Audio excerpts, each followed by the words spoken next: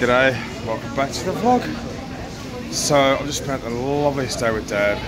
We've been to the doctor and done some more scans and all that kind of stuff, you know, because he's unwell. That's the reason I'm in Australia, right? So I've come up to give the family some support, spend some quality time with my dad. But I thought on the way home, I'd shout myself a little treat. This is another reason why I love Sydney. Well, apart from the view. So I'm at Manly, right on the beach. So that's my view. Right, and this is what I'm about to have for my entree. Look at those. Oh, damn, I love oysters. Fresh, natural oysters with lemon juice. Yeah.